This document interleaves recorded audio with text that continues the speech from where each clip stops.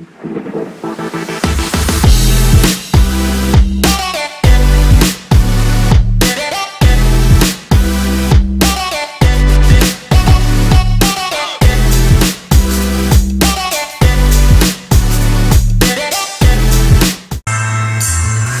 to the Wolfkeeper,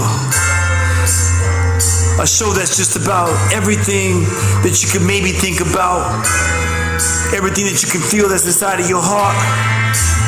What I need for you to do right now is spend the next hour relaxing. Just stop your day before you go into 12 o'clock. And I just want y'all to close your minds, open your hearts, and relax and go on this journey with me. It's a beautiful place that you're about to go, because I want to make you feel, I want to just open you up and think about some things you never really thought about right now. The Wolfkeeper. Come on. Good morning, y'all. Come on. It's the Wolfkeeper show. Get ready. Come on, let's go. Yeah, woo, yeah, it's the Wolfkeeper show. Your boy Toriano Sanzoni, yeah, Chanelli Nell, my boy Tyrone Scott somewhere rocking the Doogie Dogs. Denzel's in his house. Shacky Shack. And for all the people out there that love us, we love you back. Thank you all. Get ready for an amazing show with the Wolfkeeper. Get ready. Here we go.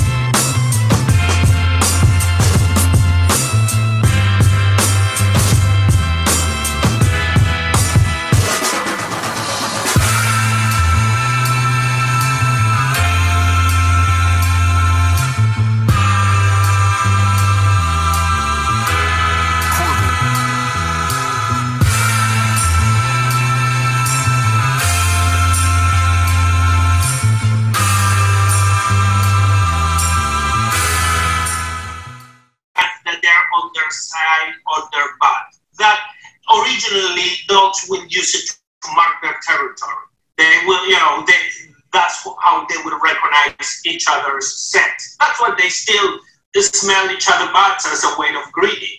And so with the time and the different foods, those things will get released naturally when the dog will just go to the bathroom. With the modern foods that are softer, that the dogs eat different stuff, sometimes they don't get to be released naturally, so they get inflamed. So when we see the dog scooting on the carpet or on the grass, that's because his butt is itching because his anal glands need to be expressed, and he's doing it. So sometimes when they say, "Oh, my dog was scooting on the, on the rug," I'm like, "Well, so you need to clean your rug now because that means they took care of it." Jorge, I tend to see a lot more smaller dogs and tinier purse-esque dogs doing that butt scoop, which indicates anal gland issues. Is this an issue with big dogs too? Like say 120-pound rot, that's just like really almost a horse in many ways. Is it across all breeds? it goes across all breeds, but yes, you're right. Sometimes it's more prominent in smaller breeds. Smaller breeds are more complicated because they have bred down on their size from generations. So everything, you know, when you start messing up with nature, you know, you come into different problems. Like you have a lot of dogs with like flat faces who they're having a lot of like breeding issues, to the point that some breeds they're banned on different countries. You know, like, you know, dogs with flat faces like Pekinese and English bulldogs and pugs. They're banned on some countries because overbreeding and selective breeding have gone away, you know, go wrong. The same happened with the, you know, the little anal, smaller dogs. Sometimes they've been bred just to be small without taking in consideration other parts of their anatomy, so they could have, you know, a little more problems. And usually, most of the time, larger dogs, they tend to be more active and get more exercise. So that, you know, that helps everything. You know, if you go and walk and jog every day, your whole body is going to work better. But if you're like at the size of a little Maltese and all you do is sit on a couch and watch TV, you know, you get like a human that will be all day on the couch watching TV. You will have mobility problems, you know, and all kinds of problems. Correct. You know, I'm trying to stay away from the subject. Well, I'm a nurse, so that's like the first thing on my mind. Well, I think this is super helpful for everyone. You know, because I think a lot of people have been to a family house party or a birthday party, and it's sort of, you know, the older lady that doesn't groom or do much for the dog, and you see the dog like scooting on the carpet, and you're like, what's that? And, you know, now for the listeners and viewers, anal gland issues, yeah? Correct. That is, sometimes that's the way they resolve it, but if you check and they keep them uncomfortable and you see them biting their tail and going nervous, might be because those glands are a little impacted.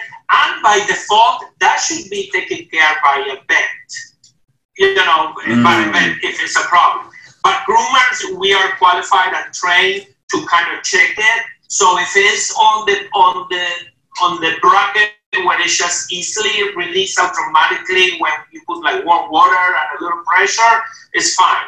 But if we notice that they are impacted or infected, we send them right to the vet. And that's actually the person. That's amazing, because then that brings upon, because I have short-haired dogs. Tammy, you have a short-haired dog. Yes, I have a question, Jorge, regarding short-haired dogs. Hold that question one second, Tammy. So, because I just want to point out, before we get to your question, because Jorge is bringing upon some good points. You have anal gland, because Greg, you had never brought Allie to the groomer before. Correct. So the anal gland work was all done by the vet. Anal gland work, but then the other thing too, nails, because sometimes people allow the nails to get so long. I was literally clipping her nails with a regular human nail clipper. Right. So we got anal, nail, and ears that can easily be done by a professional. I just want to point that out to our listeners, because a lot of times people feel if they have a short-haired dog, they don't need to do that. So, all right, Tammy, go ahead with your question. Okay, so my question, because I do have a short-haired dog, French bulldog, and I know that obviously if they're, you know, physically soiled, you would need to give them a bath. And I give my dog a bath once a month, but what would you recommend for a dog who, you know, basically is not visibly soiled? How often do you recommend giving them a bath?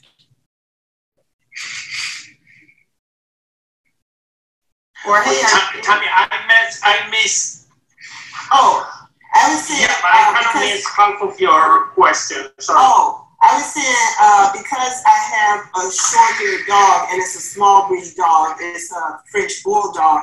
Because my previous dog was a big breed dog. How often do you recommend giving a small breed dog who's not obviously physically soiled? How often do you recommend giving them a bath? I currently give my dog a bath once a month. do you recommend it more often or less often? Or listen, I always say when the dog is no longer huggable, give it a bath. It depends on the activity of the dogs. If you have a house where the dog can be rolling on grass, that's usually a natural cleansing. Now, if you live on 10th Avenue like I live in New York City, believe me, you take the dog for a walk and the dog is filthy. So, it depends on that. What is very important is that dog shampoo are very different pH than the human shampoo. Like our shampoos are designed to remove the oils of our scalp because we constantly produce it. Dogs, they don't produce oils constantly. So their shampoo is actually dirt than our shampoo that is designed to remove dirt, but not the natural oil. So always like the pet shampoo, it is still better than the most expensive human shampoos to use on dogs. That's a good. Yeah, I agree. I mean, it's just like how some people think that they can use human toothpaste on dogs, and it's not. Correct, and it's toxic. Oh, which brings me upon another point. That's another reason if you have a short-haired dog to bring them to the vet, because teeth, nails, ears, and no, but if you can do those things at home, why would you? Like, I cut my dog's nails. I brush his teeth every day. I clean his ears out with a solution. So if you have a dog that doesn't necessarily have to go for those things because you are able to do it, why would you have to take them? Correct, but you're not taking the dog to the groomer, but you are grooming your dog. So it is not like, correct, so every single dog needs grooming. Who does it is whoever is qualified. Some dogs are, so you are qualified. You know how to do the nails. You know how to use ear products to clean the ears. You are doing whatever a groomer will do. So, you are grooming your dog. So when they say how often they need to be groomed, they need to be groomed a lot. Whoever groom it, and with a mild dog shampoo, you can wash a dog every 4 days. Yeah, so that's why I didn't know, like, if there was a certain amount that was too frequent. Like, he doesn't, like, if I take him out to the park and he's rolling around, in the grass or whatever, then he'll get a bath after that. But in general, if he's just in the house or if he's just outside in my backyard, which is pretty clean, then he's not really getting, soil. So generally, I just give him a bath once or twice a month. So that's why I was just wondering. Correct. And then you grab a washcloth. Yeah, then you grab a washcloth in between, and you're like, wipe their bellies and their balls. Yeah. I use the dry shampoo to wipe them down like every day, but as far as actually putting them in a tub, I usually just do that once a month. Correct, and that's more than enough. And short-haired dogs, they still shed. And my short-haired dog sheds more than my other dog did. Like his hair is fine, but they leave it like a little nest. So that's what when they say, well, I don't need a brush for my short-haired dog. And I say, yes, you need the right brush. You need a red, curly, and rubber brush. Because what you do with that, correct, that's your strength. The hair follicles, and when the hair follicles are stronger, they retain the hair much longer. So I don't care if it's a Chihuahua or it's a French Bulldog or a Pug, they do shed a lot.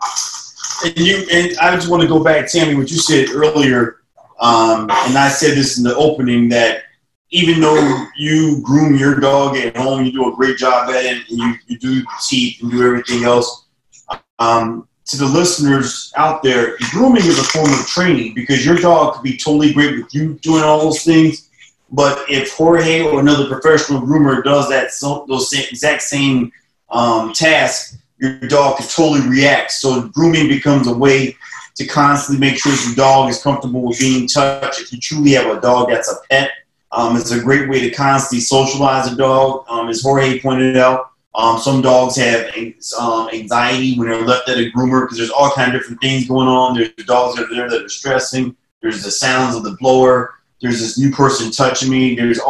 Grooming is a whole experience by itself. People kind of trivialize it and make it seem like it's just bringing a dog to look pretty. But for the dog, it's a huge, big experience with a lot of different visual stimulation, audible stimulation, and scent stimulation. I would strongly encourage people to bring their dog to the vet. Jorge, a thing that's going through my mind too. To the groomer. I'm sorry, to the groomer. I'm sorry, to the groomer. Jorge, I wanted to ask you too. Chanel, are you still there? Yes. Oh. Chanel, are you there? Chanel's there. Actually, she might be on mute. But I know she brings her dog to the groomer. Can you hear me? I'm here. So Chanel, I know you bring Bentley to the groomer like every week. It seems like. But Toriana. Could you have every month? I was doing it like every 2 months. But then his groomer was saying that he gets mad at. Right. So, and then he has the kind of hair that does warrant actual groomer. Like my breed is not necessarily going to need a groomer, a professional groomer, because I can do those same things. But when you have a dog like Bentley who does require a professional groomer, then it does make sense that you would have to take care of like every month or whatever. Right. And you have to work in between grooming appointments. Like when you go get your hair done, you don't like just sit there and don't pat your hair and you go to the salon. Or wait, you got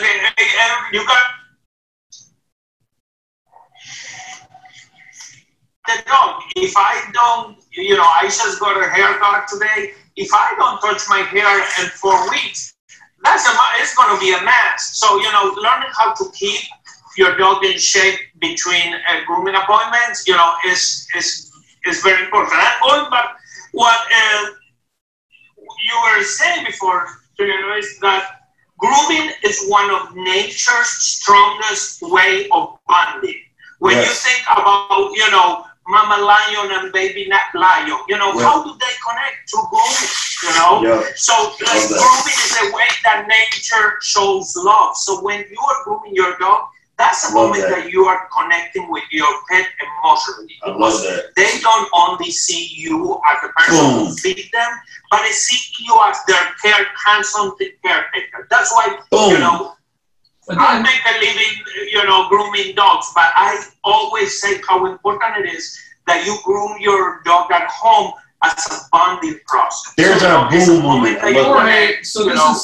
Jorge, this is leading me to my next question, that caregiving and bonding through grooming are a universal truth. How dog whispered do you have to be? How often are you dealing with dog aggression, a bite, a scenario where this dog is borderline aggressive issues and you're able to calm him down through, touching? I guess what I'm saying is, how often are you coming into aggression problems, and how often are you able just to calm the dog down and power through it?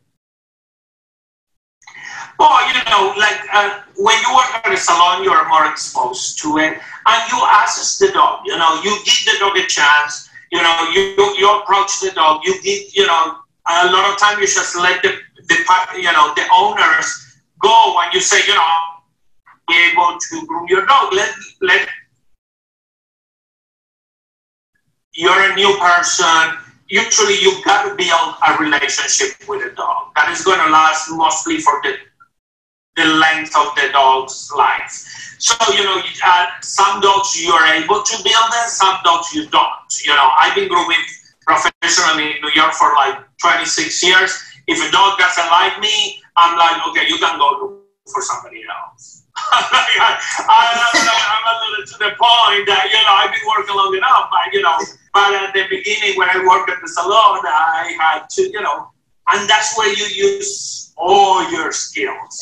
That's when you learn that you need to connect with the dog. And I always say the first thing you do with a dog before you start working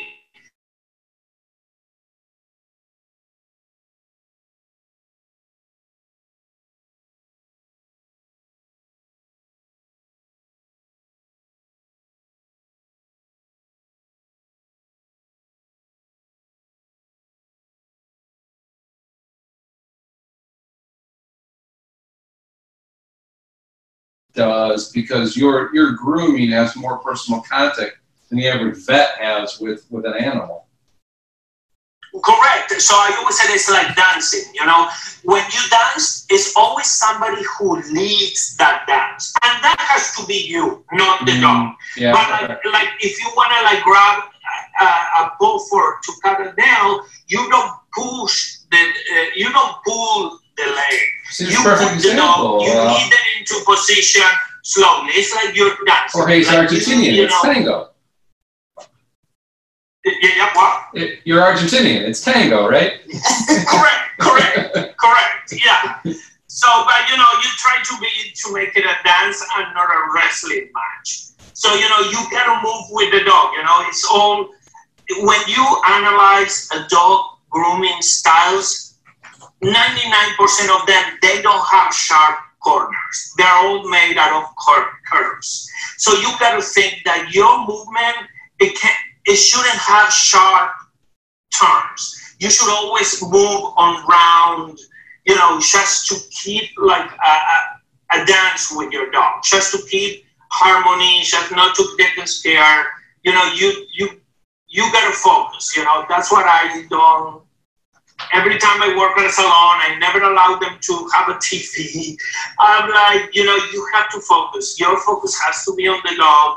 And you both, because they know when you're focusing on them, and they will give you that attention back, you know. So it's you know, you gotta love. I always say, you know, when talking about business, I say the way that I spell the T about the grooming business is with 3 T's. You know, it is Twitter, tips, and teeth. I'm like Twitter because, you know, social media is the new way of word of mouth. Tips, because you got to get everybody happy to make extra money. And teeth, because a dog will critique you with their teeth if you're doing something wrong. Amen. So you got to be on point. You got to be on point. Because I'm like, an owner can like criticize you on Yelp. A dog will criticize you with their teeth. So, you know, I love that. You got no choice but be on point. Jorge, you said a boom moment for me, a big explosion moment when you said grooming is a way to show love, and that's so true. And when you said that, it brought me with this concept that the more people that can groom your dog is the more people that are showing your dog love. So there's a great reason to go out and get your dog groomed, and you can even have multiple groomers that just constantly having your dog touched and socialized to avoid your dog ever being in a situation of attacking a human. But Jorge, what I want to dig into, and I know we talked about this, you and I talked about this before, is you being from Argentina, down there, growing up with dogs. Because you're like me, you've been dealing with dogs since you were a child. Can you just, I want everyone just to know how deep you really are into the game, because you're just not a groomer that went to school and then all of a sudden started doing this. This is something, you don't just groom dogs, you show dogs too. Can you tell us a little bit just about your background in Argentina and your dog showing experience and what brought you to New York? Let me start from the very, very beginning. I was a very fat baby. So when my mother was pregnant, she needed to be like resting most of her pregnancy. And she had a little chihuahua that slept on her belly the whole 9 months. And my grandmother used to say, get that dog out of there. That kid is going to look like a dog. And my mother was like, no, that little dog rested on. So I always say that I was born with the heartbeat of a dog. Because I felt the heartbeat of that chihuahua as much as I felt my mom's heartbeat. I love that. She wasn't. That's so cute. You know, most of the dog. Of course, my grandmother was like, "Dog didn't need to be outside. That kid is going to look like it's going to have a dog face." And since I was a baby, I had a connection, and I always say yes because before I was born, I could feel the heartbeat of a dog. Ooh. So all my life, I was very, very connected. Don't put a cat near me because we never got along. But I was always, so when I was 11, you know, I had this lady who was almost part of my family who lived right across around the corner from me. And every single day, after I will run from school, do my homework, and by 3 p.m., I will be on her house watching the stories on TV and brushing dogs because she bred Shih Tzus and Pekingese. Nice. So I was 11, about 11. So I started there every single day. I will go there from 3 p.m. to like 8 p.m. at night when I needed to be back home and just be working with dogs. And then, I got older. I was the youngest judge at a national dog show of Chihuahuas when I was 16 years old. I had studied and I became a judge, and I was about 16. So then, then I start, breeding here and there. I would have a show dog, and then, I would have puppies, keep some. And so I've always been around dogs. Then I moved to New York, pick one word in English when I moved here. And I was like, I'm going to be one delivering pizza. I need to do something else that doesn't require English. So I was like, at that point, I turned my hobby to like my profession. I've never done nothing else but work with dogs or talk about dogs. I love. How many years, Jorge? How many years? Well, I believe that I've been living in New York for about 26 years. Wow. So 26 years of grooming. That's how long I've been. So you've seen the entire industry, like when it was like low end grooming to expensive. Because sometimes people are shocked by how much it costs to groom a dog. Chanel has a doodle. What would you charge? What's doodle prices in New York? A minute. I don't know. Listen, prices are different. Go from groomer to groomer. I've been working a long time. I wrote them. We haven't talked about my book yet. That is the best. That is the most successful grooming book in history. It's translated on 7 different languages all over the world, and it's a step-by-step dog grooming book. So Jorge, I did is a your bunch book of available TV on shows. Kindle? So I'm more listeners. Right, and groomers are probably like hairdressers. Depending on who your hairdresser is, you may pay a lot more than another hairdresser because you have more experience and you have more exposure. So I'm pretty sure it's probably similar to how there's a big difference in price ranges for hairdressers. It's probably the same correct. for groomers. Jorge, Doesn't mean that I'm better than other groomers. There are tons of great groomers. I'm just lucky and smart enough to have positioned myself on with certain clients where I get to charge 5 times more than the regular groomer.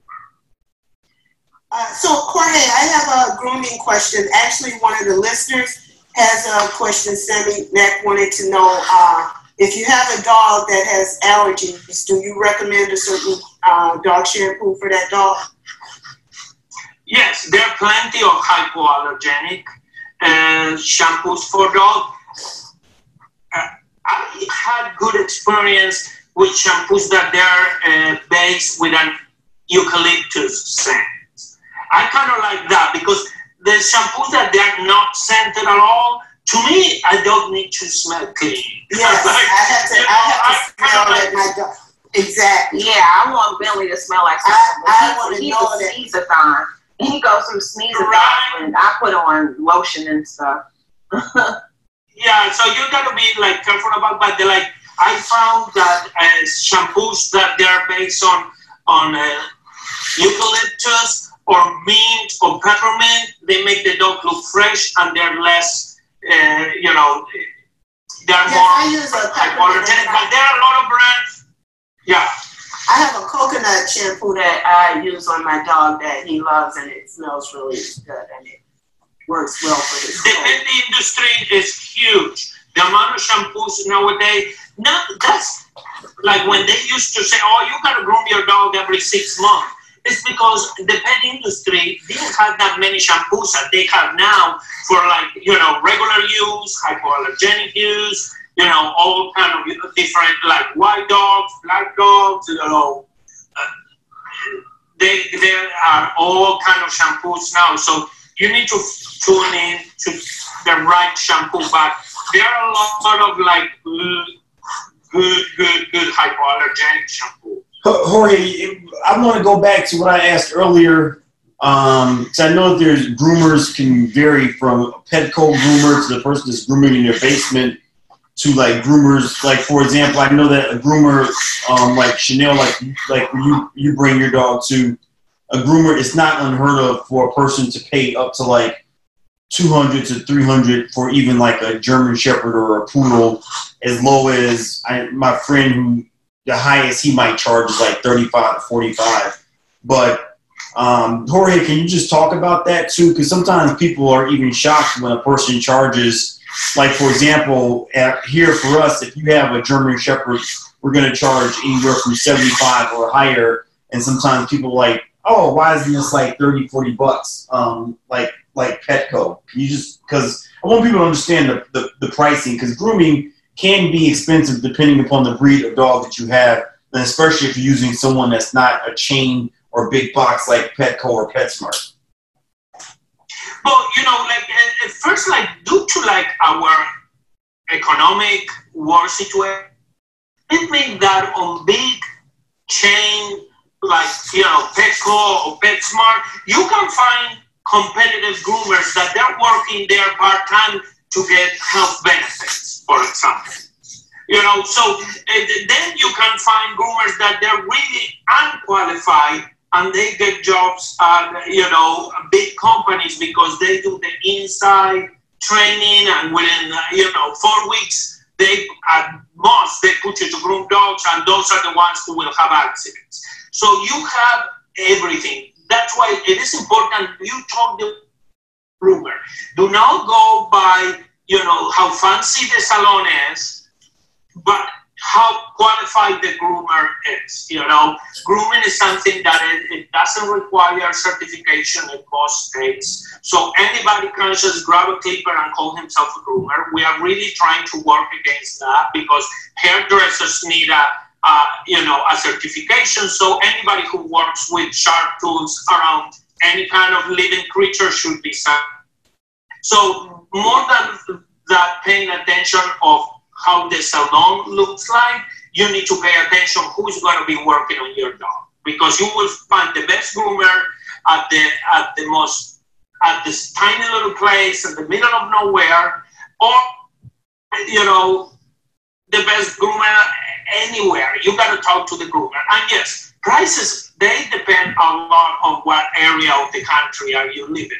You know, everybody needs grooming. Every dog needs grooming, and every groomer needs a job. So if I'm charging, for example, $300 an hour, like I charge in New York, but I work in Manhattan only, and if I move to, let's say, a state that the average income is much lower, but I just like the quality of life or whatever, I will have to charge accordingly of what is the average.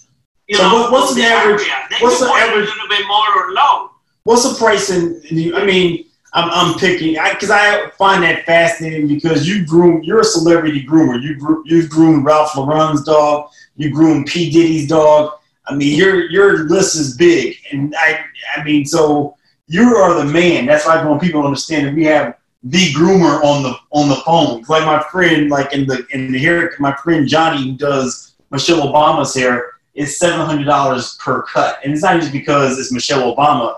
When you see him cut, you're like, I didn't know scissors can move like that. You know, so like, I've been watching your videos. I've seen your resume. You're a beast. What could a person, because all grooming is not created equal. Like if a person wants a really top show cut for their, you know, their poodle, what's the highest you've ever seen? The highest price, yeah, is like $300 an hour. Yeah. Okay.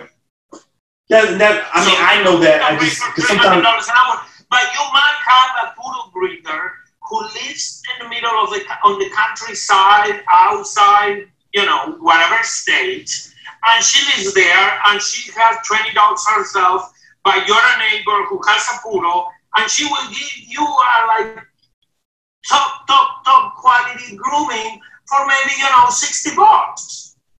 So it does. Like cities like New York, LA, and Miami are probably the most expensive cities to live with, and they're most expensive cities to get your dog groomed. You know, and you know, that's the reality.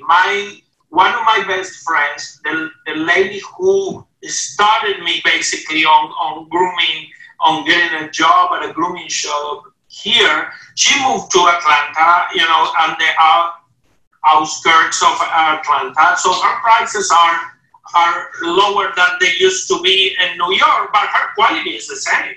Right. So, Jorge, I had a question, and it's less economic than it is cultural. And I appreciate that, you know, the prices for Manhattan grooming are different than Lexington, Kentucky. But what's the cultural difference between dog owners in Manhattan and South America, Argentina? Are Americans radically different about dog ownership? I believe that Americans are more over the top on everything, and that's not always a good thing. But you know, I'm like, you know, but we are trendsetters. You know, we're trendsetters. So whatever you see here at 100%. Then it will trickle down to other countries like Argentina at a 60, you know? Like here, people, you will see somebody, I have seen designers of dog dresses that they charge $4,000 or $5,000 for a dress for a dog, you know? And I'm like, okay, that's the yearly income on somebody in many countries. So, but doesn't mean that the talent is less. So those trends will trickle down to everywhere in the world, and somebody will be making, you know, a dog dress with a dress that their younger daughter doesn't wear no more. So they will be creative. So it's not always about how different we are. It's like the world look at us. Unfortunately, sometimes they're looking at us now, you know, saying like, "What the hell are you doing?" But you know, but historically, we are a country. You know, the U.S. We are a country that we were an example of many fronts, and that included fashion. So you know, so that like. Go back, like we are trendsetters. Whatever Absolutely. We do here, right. Eventually other countries will do. Jorge, I want to ask you, I want to talk about two things before we end this show. One, I want to ask you about something personal, and I want to ask you about cats. Cats. Okay. Which should we go first, personal or cats? You choose. Tammy, you choose. Get the cats out the way first, because Jorge doesn't like cats anyway. All right, let's get the cats out the way first. All right, Jorge, beyond popular belief, I'm a dog person, Greg's a dog person, but the secret that we have a battle of cats. So I got my cat, my gorgeous Himalayan, and Greg, the one upper that he is, had to go out and get a knockoff of my cat. It's a ragdoll, which is a more trendy, popular breed than the Himalayan, but continue. So my grooming cats is a whole nother world. Do you groom cats? And then two, is that something that you recommend for people to groom cats on their own? Because cats can get pretty feisty and they do all kind of crazy things if you get them in water. Yes, I groom cats like most of my grooming life. When I was working in a salon, I did groom cats. If you're talking about expensive, grooming cats rates are way more expensive. Oh, grooming cats is not cheap. That most, like 90% of the cats, I don't know, 80% of the cats want like they don't like to leave their house, most cats. So when you take them to the groomer, you know, they're really not happy. Plus, cats, they do believe they're better than us. You know, they're always like a bitchy wife. You know, I'm like, you just have to cater to them. You know, there's no way around. A dog is like us guys. You know, they're easy. You know, they're easy to treat. You give them a treat and like, oh, we forgot about everything else. Like cats, no, cats hold the grudge. You know, cats will find a way. Yes. That's where they got that term, she's acting catty, because that's how cats are. Correct. And Jorge, so that's what is more important that you, like cats, you can rely on cat groomers as much because the cats won't enjoy it. So it is more important that you do take regular care and you brush your cats at home. And you should really never, like you can learn how to groom your dog at home. I can say that safely. Cat skin is like rice paper. You should not even try to shave your cat at home. That is definitely a very, very dangerous situation. Because Jorge, grooming cats is dangerous too, right? You can cat scratches, cat bites. I mean, you can easily. I mean, I know people have been hospitalized because of cats. No, correct. Grooming cats is way more difficult than grooming dogs. You know, and that was the first thing I quit as soon as I was able to. Right. I was like, oh no, at the moment that I knew I had enough clientele of dogs that I could refuse to groom cats, I never touched them. Jorge, how much would you charge me? And I like them. I'm like, I don't say that I don't like cats. I just a dog person. I don't know you. When I grew up, it was no way that you had a dog and a cat household. The only time we had a cat at home was when one of my dogs brought him in his mouth. When dogs didn't like cats when I was growing up. There's all like being nice with each other. That to me is a new world. Oh, because for sure. when I grew up, you either had dogs or you either had cats. Right. Jorge, so for a Himalayan, my Himalayan in Manhattan, and I want you specifically to groom him, how much is that? I don't groom cats, but then we start at $250 probably. Yeah, that's the same about out here in Chicago. Like Himalayan, $250. I know my friend, she's charging like $300 to groom a Himalayan. So there's anyone that wants to be a cat groomer, there's money out there. Tammy, I think that should be one of your new jobs, like your retirement job. I know. You should become a cat groomer. You know what is the secret to brush them? You need to you need to have like a water bottle and spritz water on their coat because cat hair is very elastic. So when you like mix them with water before you brush them, the mats come like right out. If you put like a couple drops of conditioner and a spray bottle with water and you spritz them around and then you brush them, the mats come like much easier. Wow. Yes. Jorge, I want to ask you some personal things. I've been cyber stalking you. Is this true that what I found about a stand-up comedy career? That you studied stand-up comedy? Yes, I did workshops about it. I love, I love people, and I'm a funny guy. So I always wanted to like learn. And to be quite honest, before I did my first TV show, it was the grooming competition, right? And every other groomer, the 12 contestants, they took 6 weeks to like learn the latest grooming techniques and this and that. I took 6 weeks to take acting classes and stand-up comedy classes because I was like, I need to be good TV. I'm like, I love that. TV. My skills are good. But I took 6 weeks of intensive acting classes and stand-up comedy because I was like, I need to be quick on my feet because I'm like, I'm already running with a couple of disabilities here. I'm like, I'm Latino, I got a thick accent, I need to let these people like me.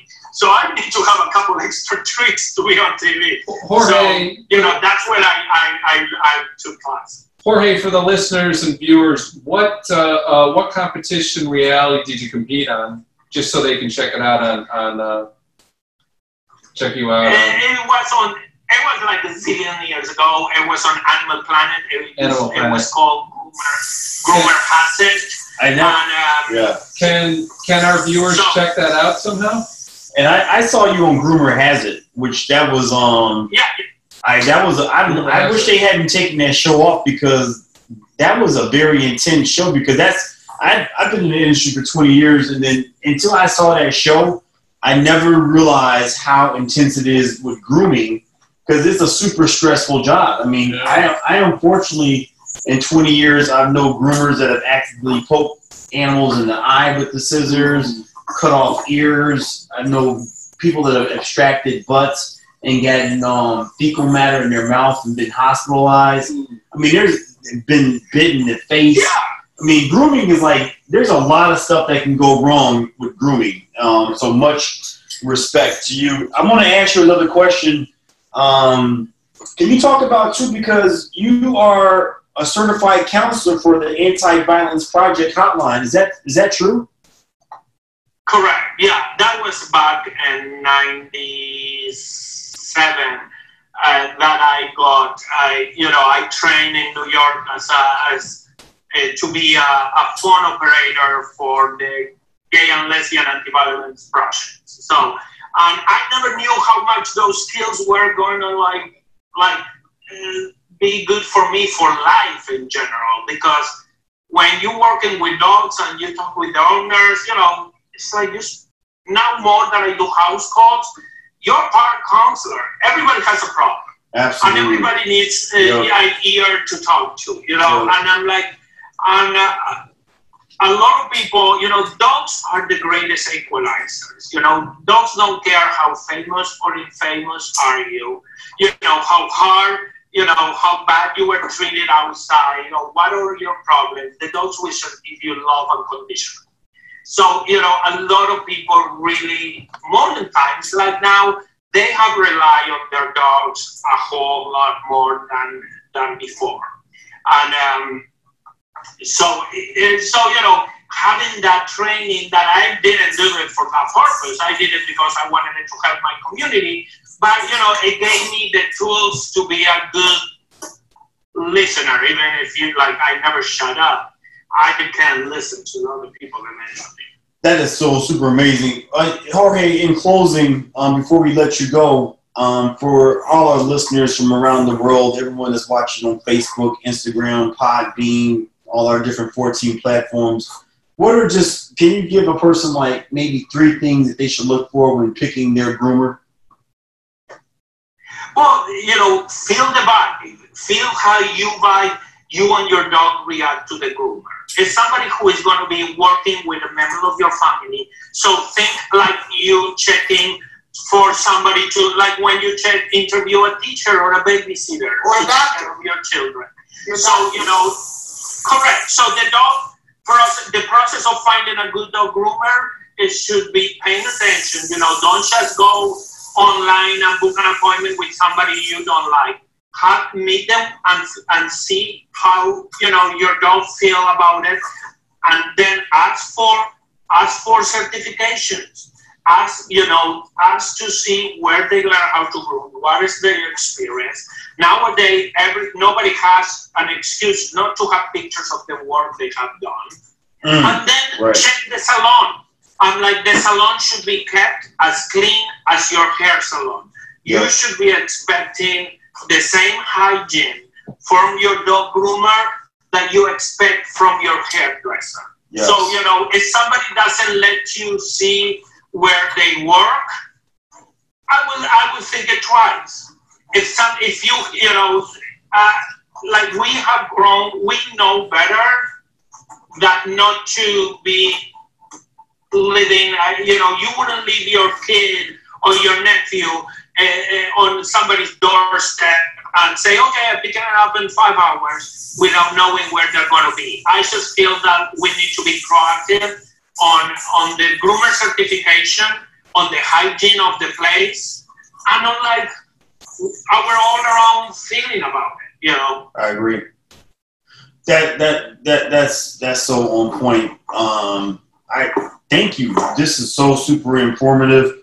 When are you going back to me? When are you leaving the mountains? No, I go back home every Monday and come back on every Thursday. So, yeah. About everything. That is so awesome. Well, I want to thank Jorge. Thank you, Jorge. Yes, thank you, Jorge, for all your Thanks, Tammy. Thank you, Tammy. Thank you, listeners. Go out there, find yourself a groomer. Because I love what Jorge said. It's a way of showing love to your animal. Because I thought about that. Gorillas groom each other. The lions groom each other. Go groom somebody. Love somebody. It's Saturday. Have a fun day. I'm the Wolfkeeper. Catch us tomorrow, 11 a.m. for another fun podcast, broadcast. I'm yours, Toriano Sanzoni. Ciao, Bella. Thank y'all. Ciao, bello. Bye, yes. Happy Saturday.